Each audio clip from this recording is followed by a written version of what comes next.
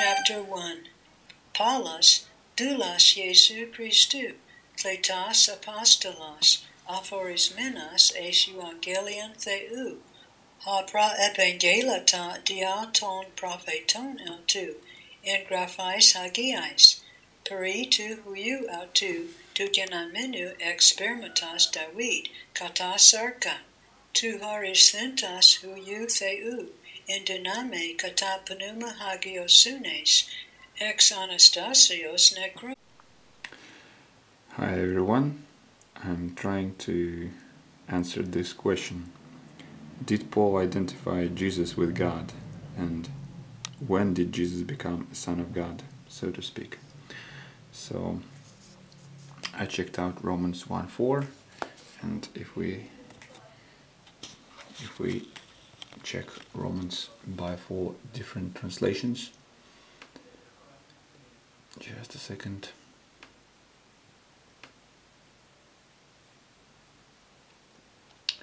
So for example, Romans 1:4, and was declared to be the Son of God in power according to the Spirit of holiness by his resurrection from the dead, Jesus Christ our Lord. And if it's in Russian, «И открылся Сыном Божьим в силе по Духу Святыни через воскресение из мертвых о Иисусе Христе, Господе нашим». And if it's in Latin, I'm not a good reader, but here we see that it speaks a bit about predestination. Qui predestinatus est filius Dei in virtute secundum spiritum sanctificationis ex resurrectione mortuorum Iesu Christi Domini nostri. Okay, so if we check different translations, here is Fitzmyer's translation. This is the commentary that we're going to read in a sec. He says it's established. Fitzmyer thinks it's established, not... we know that Fitzmyer is Catholic, but he doesn't believe that this predestinatus is connected with predestination, but rather with establishment. Then we see in ESV, International Standard Version, English Standard Version, declared. NIV, was appointed the Son of God in power. New Literal Translation, was shown to be. KJV, same as in ESV, declared to be the Son of God with power. Now we see Wycliffe Bible Translation goes together with Vulgate, Vulgate, was before ordained, and anyway, a Latin translation, was before ordained the Son of God in virtue. And this is in Polish. But anyway, Latin we already read, and that's about it. And if we read what Fitzmyer has to say about it, it's going to be something like this. Established or determined. This, I don't even know what he means by this. Stands in parallelism to genomenon, verse 3, and expresses the higher condition for which Jesus was destined by the Father. The verb horizein, literally set a boundary to delimit, is rare in Pauline writings, even though no Greek manuscript reads porosthentos. See Cranfield, Romans 61:1. The Vulgate, it's different versions of Vulgate or something, I don't know. And some Latin writers rendered the PDC predestinatus, or that phrase, predestined, which persisted in the Western theological tradition, whereas Eusebius regarded prorestinetos. This is the phrase to orisphentos, huio theou. So here we see Eusebius regarded Poristhetos as a corruption of the text contra Marcellum or Marcellum 1.2. Epiphanius used it in a quotation of this text. Panarion. John Chrysostom interpreted Horisthetos as displayed, manifested, acknowledged, judged, confessed. Dechentos, apophthathentos, homologethentos, krithentos. In Epistle ad Romanos, homily 1.2 pg 60.397. Elsewhere in the New Testament, horizein means appoint, determine, establish, constitute. Acts 2:23, Acts 10:42, Acts 11:29, Acts 17:26, and 30:31, Hebrews 4:7, a meaning that should be used here. In some of these passages, it is related to God's foreknowledge or determination, but of itself it does not connote predestination. It suggests rather a decisive act of divine appointment or establishment. The passive is theological. Established by God, ZBG, some commentary probably, paragraph 236. Established by God. See further Allen, Old Testament background. G. Schneider, Horizo, EDNT, that's commentary. As the Son of God with power. This phrase parallels the Son's Davidic descent. The Gospel now reveals that Jesus is not merely God's Son born in a human way of Davidic lineage, but God's Son as a source of power. Before the resurrection, Jesus Christ was the Son of God in the weakness of his human existence. As of the resurrection, he is the Son of God established in power and has become such of the vivifying of all human beings.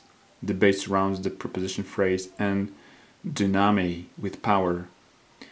Is it part of the pre-Pauline formulation or not? For Bultmann, TNT 1.49, and Cullmann, commentary 12, it is. For Barrett, Romans 18-20, and Schreiner, Oekumene, it is not. Much can be said for either position. As it now stands, in the Pauline context, it marks a distinct contrast with Jesus' status as of birth. As Cullmann notes, it functions like endoxa in 1 Timothy 3:16 and hypselois in Hebrews 1:3 and should be regarded as pre-Pauline. Second, does the phrase modify adverbially the PTC horisthetos or adjectively the title huiotheou? In the former instance, it would mean decisively established, determined, that is, by a mighty act. Compare it with Mark 9:1, 1 Corinthians 15:43, 1 Thessalonians 1:5. So the NEB, Goodspeed, and Sunday and Headlamp, Romans 9. In the latter instance, it would mean Son of God with power, that is, Son as a source of power, Son enthroned in the heavenly sphere of power. So Cullmann, commentary 12, Barrett, Romans 20, Cranfield, Romans 62, Schleyer, Rome Brief 24. The second meaning is to be preferred, for the power is that by which God effects Jesus' resurrection and endows him with the source of life to energize human beings who turn to him as the risen Lord. See 1 Corinthians 6:14, Philippians 3:10. See Fitzmyer, to know him. Good Greek style would call for an article to before the preposition phrase, as Paul often writes. See Maury, articular prepositional attributes, but Paul also uses preposition phrases adjectively and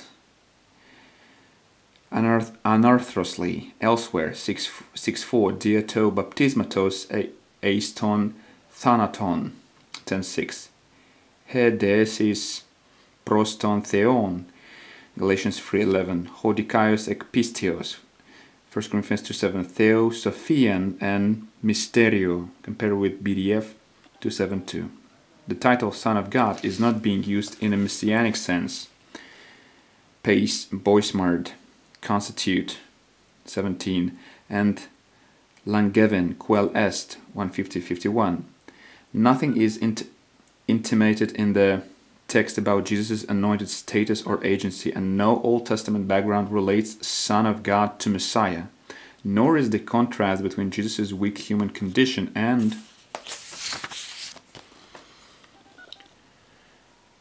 his powerful risen status an indication of his messianic role. Moreover, Paul is not thinking here of an inner Trinitarian relationship of Father and Son, but only of the unique relation of Jesus Christ as Son to God the Father in the salvific process. For Paul, there is... Again, I'll repeat this. Moreover, Paul is not thinking here of an inner Trinitarian relationship of Father and Son, but only of the unique relation of Jesus Christ as Son to God the Father in the salvific process. For Paul, the resurrection made a difference in that process, but it did not make Christ the Son of God. Period. And that was Fitzmyer. Strong's G 3724. Harizo. Harizo. Okay, here we see another approach by Dr. Schreiner. Verses 3 and 4 introduce the reader to the substance of the gospel that Paul preached. The gospel that is from God and about him is centered on his Son, and this Son fulfills what the scriptures promised. So see Anderson, 1993-32. The Son is then described through two participial clauses in verses 3 and 4 that are usually understood to be a pre-Pauline hymn or creedal formulation. The reference to Jesus as the Son recalls Israel's status as God's Son, see below. Nonetheless, most scholars see a reference to Jesus' pre-existence in the words perito huio auto concerning his Son. Dunn's objections to reading pre-existence out of this phrase are not decisive. Jesus is the true Israel, but he is also the pre-existent Son whom God sent into the world, Romans 8:3. In other words, the term Son works at more than one level. It designates Jesus as the true Israel and as the Son who existed before his incarnation. This placement of the words to, huio, to before the two participles suggests that the one who became the seed of David and was appointed God's Son in power at the resurrection was already the Son before these events. Cranfield, 1975-58, Wilkins, 1978, pages 64 and 65. The one who existed eternally as the Son was appointed the Son of God in power as the Son of David. The new dimension was not his sonship, but his heavenly installation as God's Son by virtue of his Davidic sonship. In other words, the Son reigned with the Father from all eternity, but as a result of his incarnation and atoning work, he was appointed to be the Son of God as one who was now both God and man. We do not have the precision here of the later Christological formulas in the history of the Church, but verses like these were the raw materials from which later Christology was developed. Most important, by calling Jesus the Son, Paul now assigns to Jesus the designation for Israel as God's Son, Exodus 4:22-23, Jeremiah 31:9, Hosea 11:1, Wisdom of Sirach 11:13, Jubilees 1:24-25, Sounds of Solomon 18:4, Moses 10:3, and some other reference. This does not mean that there is no significance in being a member of ethnic Israel, Romans 9-11. But if Jesus is God's true Son, then membership in the people of God depends on being rightly related to Jesus. As Paul says elsewhere, he is the singular seed of Abraham, Galatians 3:16, and thus the blessing of Abraham, Galatians 3:14, is available only to those who belong to the Messiah, Jesus. In order to understand what verses 3-4 say about the Son, it is helpful to depict their structure. So, Moo, that's Douglas Moo, 1991. To genomeno, who has come. To Choristhenos, who was appointed. Expermatos David, from the seed of David. Theou and Duname, son of God in power. Katasarka, according to the flesh.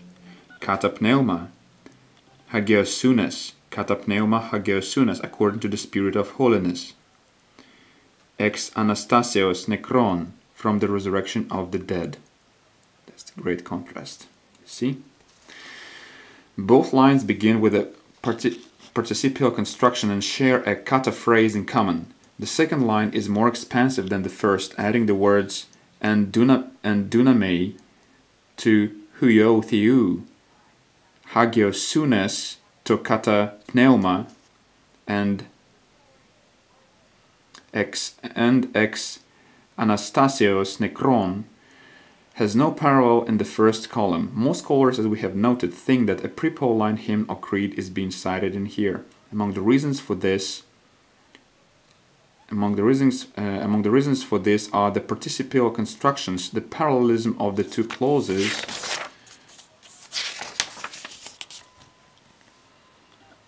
the utilization of hapax legomena, opidzein pneuma hagiosunes, and theological themes that are uncommon in Paul, such as the references to Davidic sonship of Jesus. Compare with P. Beasley Murray, 1980, pages 147-48. Paul may be drawing on pre-Pauline tradition through Scott and Poythress, though Scott and Poythress contend plausibly that the material here comes from Paul himself. In any case, what is decisive for interpreting these verses in the present context and form of the verses, Dunn 1973, Dutour 1992. It is speculative to base one's interpretation on alleged Pauline additions to or subtractions from traditional material, for there is insufficient evidence to verify such hypotheses. To interpret the text in light of its existing context is methodologically wiser than appealing to an earlier form of the tradition to which we have no access.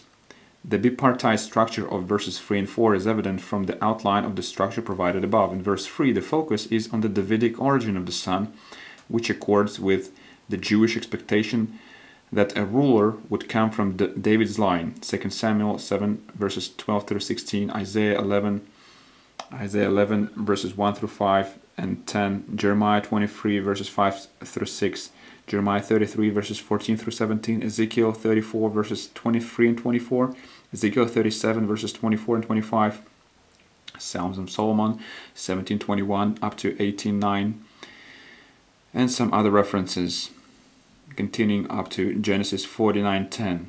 The New Testament writings often ascribe Davidic sonship to Jesus. For example, Matthew 1:1, Matthew 20:30 and 31, Matthew 21:9 and 15, Luke 1:27, Luke 1:32 and 69, Luke 2 verse 4, Luke 3 verses 23 through 31, Acts 2:30, Acts 13:22 and 23, and Acts 13 verses 32 through 34, 2 Timothy 2:8, Revelation verses chapter 5 verse 5 and chapter 22 verse 16. The connection between Romans 1:2 and verse 3 should not be missed here. Jesus, as the son of David, fulfilled the promise made in the Old Testament regarding a future ruler from David's line. There is no suggestion here of embarrassment over Jesus' Davidic origin, contra Dunn 1988a. 13, rightly Fitzmyer 1993c, page 234, and Fee, that's Gordon Fee probably, 1994. Instead, his Davidic sonship is necessary qualification for the Messiah. Scholars often remark that Paul downplayed Jesus' Davidic origins, but such a conclusion is overstated. Paul probably emphasized that Jesus was David's son in his evangelistic preaching, in which he attempted to convince hearers that his gospel fulfilled the Old Testament promises. The Lucan account of Paul's preaching confirms this. Acts 13 verses 22 and 23 and verses 32 through 34 compared with 2 Timothy 2:8. To rehearse this theme again in writing letters to churches he established would be superfluous. Significantly, Paul affirms the Davidic sonship of Jesus in the introduction of the letter to the Romans, since Paul had not planted the Roman church. Whatever one thinks of the reliability of Acts, Romans itself testifies that Paul did not brush aside his roots. The Messiah came from the Jews, Romans 9:5. The gospel is for the Jew first, Romans 1:16, and Romans 2 verse 9 and 10. The promises made to the Jewish people will be fulfilled, chapters 9 through 11. And Gentiles should remember the Jewish roots of the olive tree, Romans 11 verses 15 through 18. Most important, 15:12 implies that Jesus was from the line of David. Thus, we should reject any notion that Jesus' Davidic sonship was trivial or embarrassing to Paul. By stressing Jesus' Davidic origins, Paul shows that his gospel is in continuity with the Palestinian church and reminds Gentiles of their debt to the Jews. What is predicated of the Son in verse 4, despite the endorsement of his Davidic origins, is clearly a step up from what is said in verse 3. The nature of the contrast between verses 3 and 4 is the manner of some debate that I will sketch in briefly.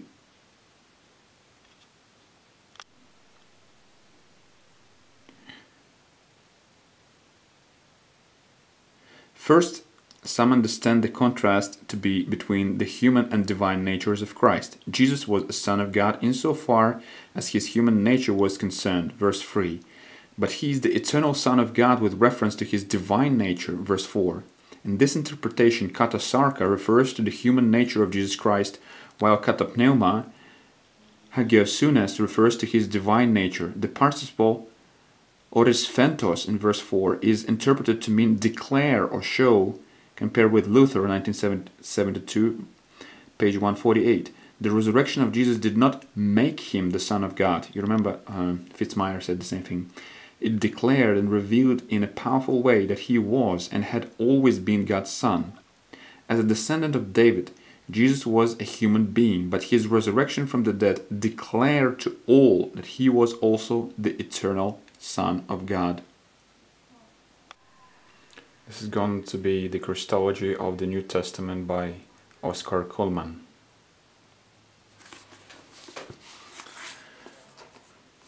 This is page 306.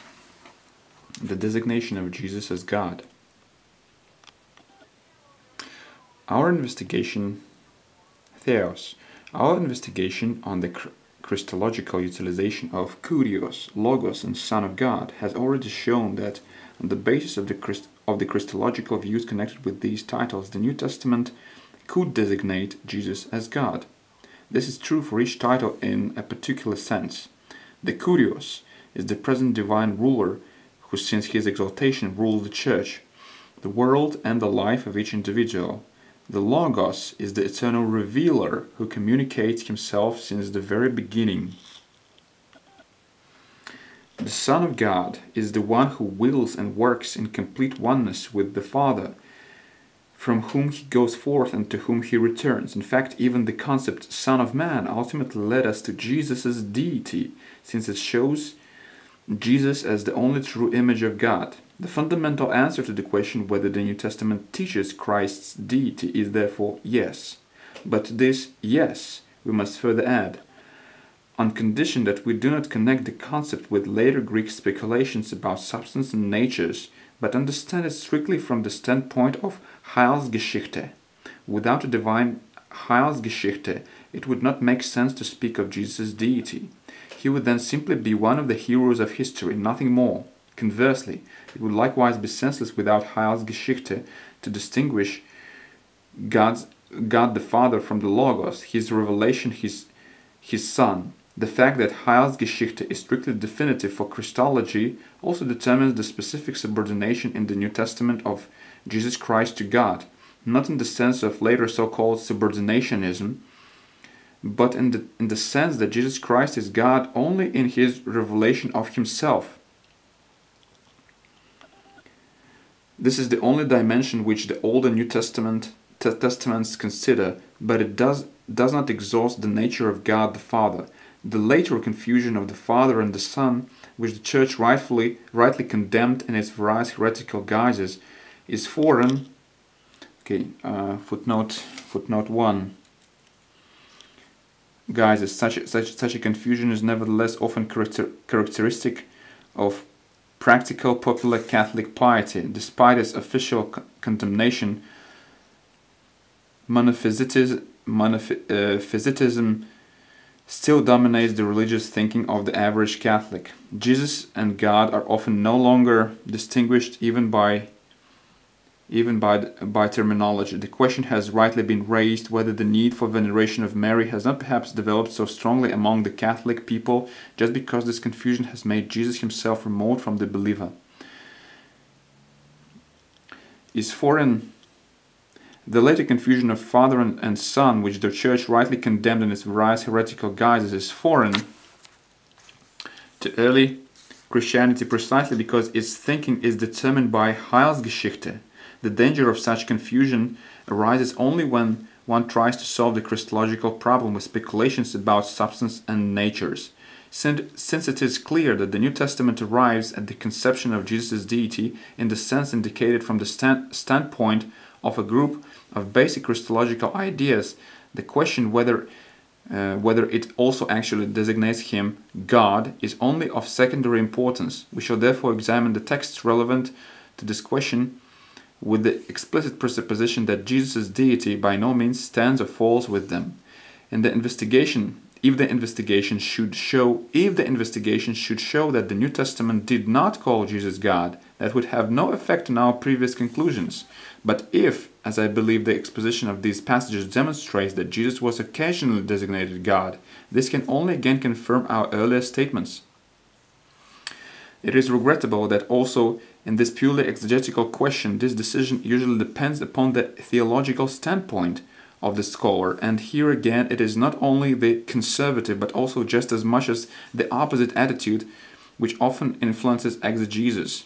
Actually, the passages which confer upon Jesus the title Kurios, the name of God, are at least as important as those in which he is directly addressed as God, and in some cases the former are even more important. We have seen that on the basis of the designation Kurios, early Christianity does not hesitate to transfer to Jesus everything the Old Testament says about God.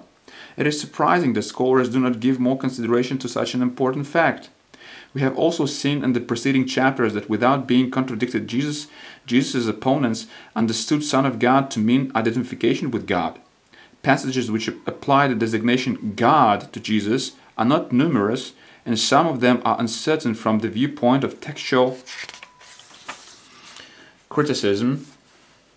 Even in ancient times, some people apparently attributed undue importance to the question whether or not Jesus was to be called God. Especially in connection with the Christological controversies, the designation Theos in certain passages was sometimes considered dangerous, sometimes necessary. This explains the many textual variants precisely in the passages to which we now turn.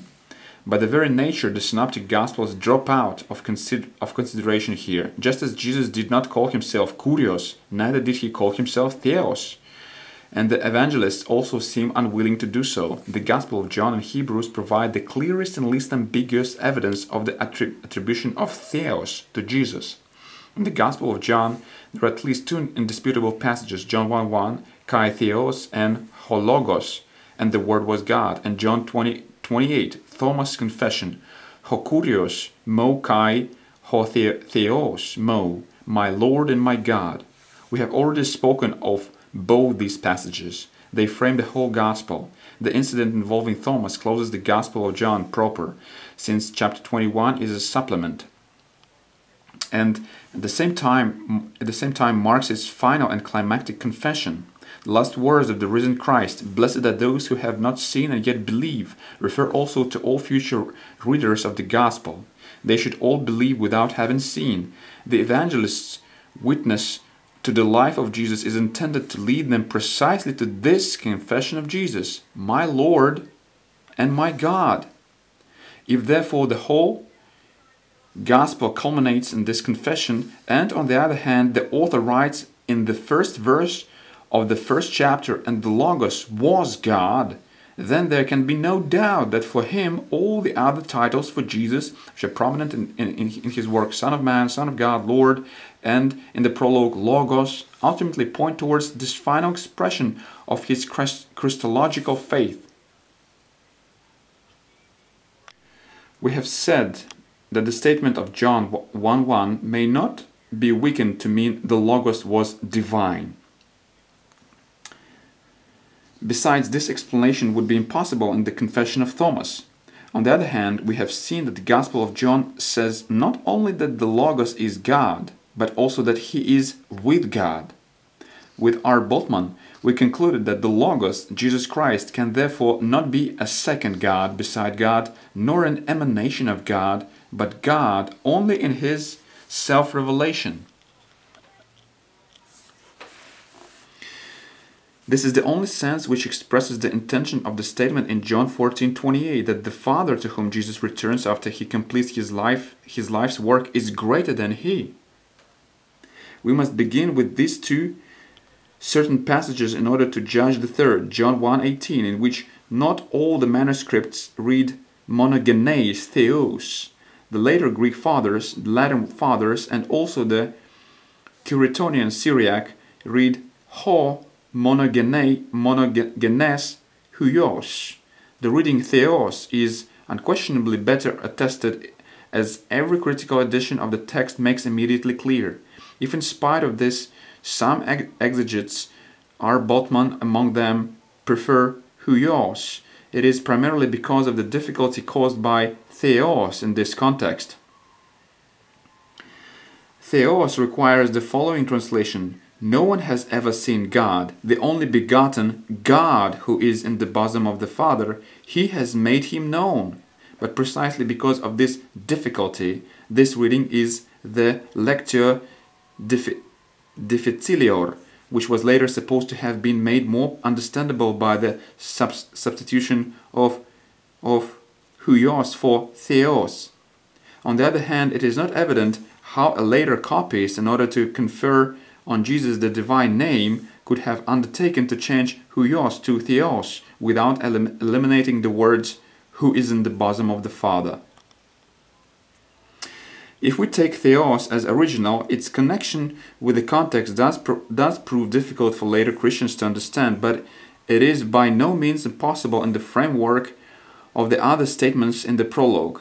In the final analysis, the difficulty lies basically in the same Christological paradox which is present in John 1:1 and is characteristic precisely of this gospel. We read in the prologue, "The Logos was with God, and the Logos was God."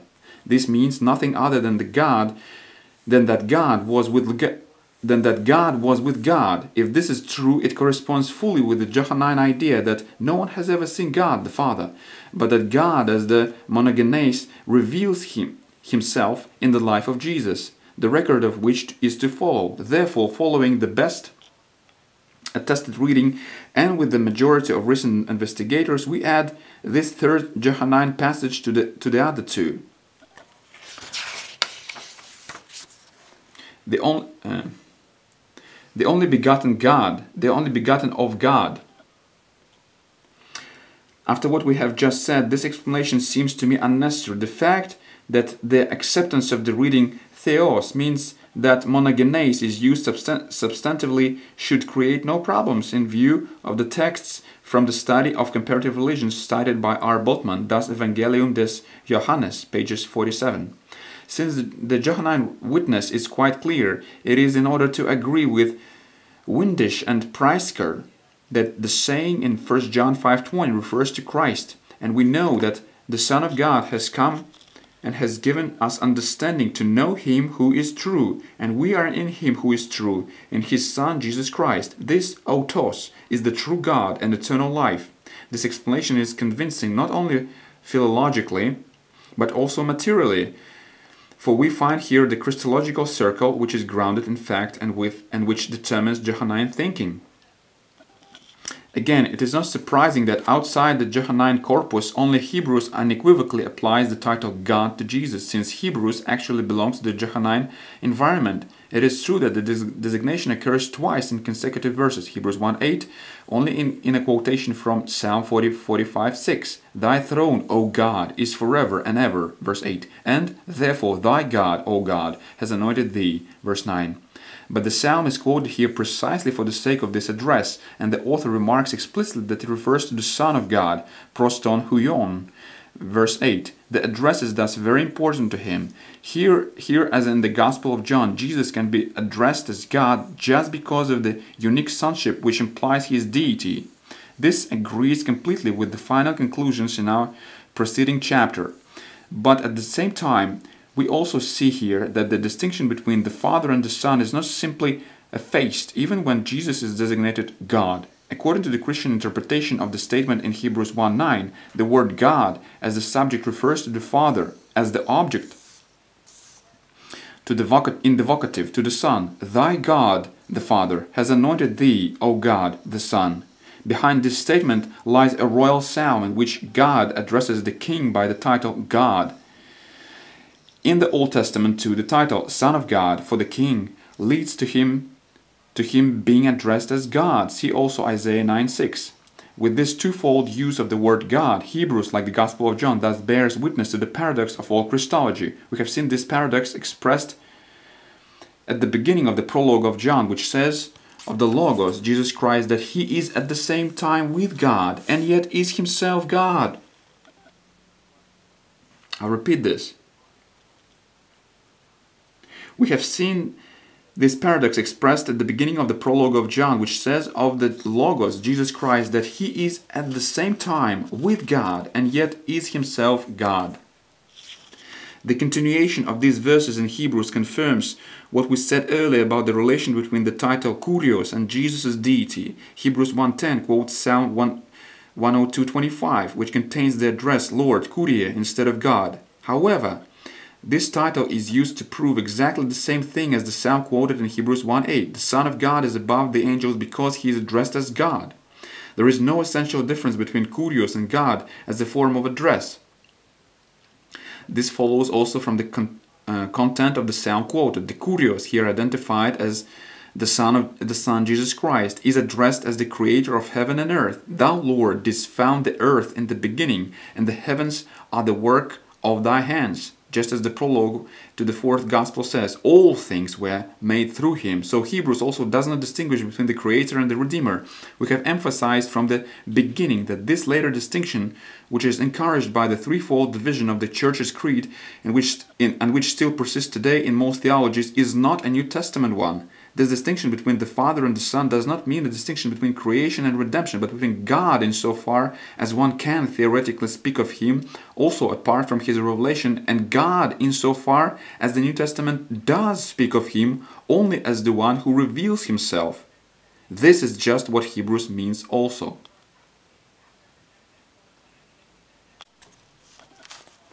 This direct designation of Jesus as God is less clearly attested in the writings of Paul than in the Gospel of John and in Hebrews. But we must again recall our introductory statement. The predilection of the Pauline letters for the title Kurios leaves no room to doubt that on the basis of this concept, and of course only in the sense that's determined, the Apostle could call Jesus God. Of the many relevant passages, 1 Corinthians 8:6 could be mentioned. Or again the phrase en morphetheu uparchon in the hymn to Christ in Philippians 2:6 also points in this direction, for the designation image of God, Colossians 1:15, with which we connected it, implies Jesus' deity just as clearly as does the title Logos in John 1:1. Paul also says unambiguously in Colossians 2:9 that the whole fullness of deity dwells bodily in Jesus. However, this passage may be related to Gnostic speculations. It is clear that such a text, like the preceding ones, is just a step from directly designating Jesus God. Further, the fact that Paul prays to Christ, 2 Corinthians 12:8, also proves that on occasion he really could call Jesus Theos. It is not certain, of course, whether he actually did. But even if this should be the case, it is certain that he does so only as an exception. This is not surprising just because for him Jesus is the Kurios. But even if this should be the case, it is certain that he does so only as an exception. This is not surprising just because for him Jesus is the Kurios, and because this name, which is above every name, clearly expresses Jesus' deity precisely from the aspect of his present lordship, which is especially important to Paul. From the unquestionably genuine letters of Paul, Romans 9:5 is the principal passage to be considered. It is the last part of a list of all the prerogatives of the chosen people of Israel.